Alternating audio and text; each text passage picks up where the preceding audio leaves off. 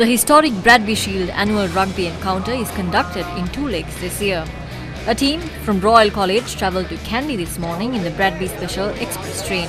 This is the 10th time a team from Royal College Colombo travelled to Kandy in the Bradby Special Express train to compete in the encounter.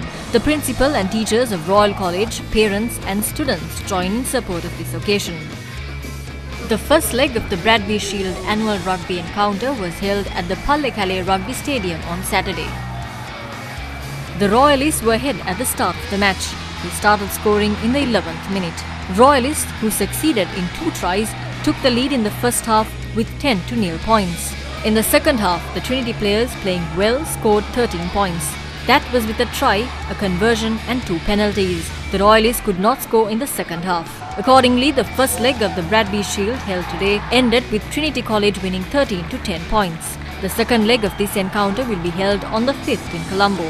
The team with the most points at the end of both legs will be awarded the prestigious Bradby Shield.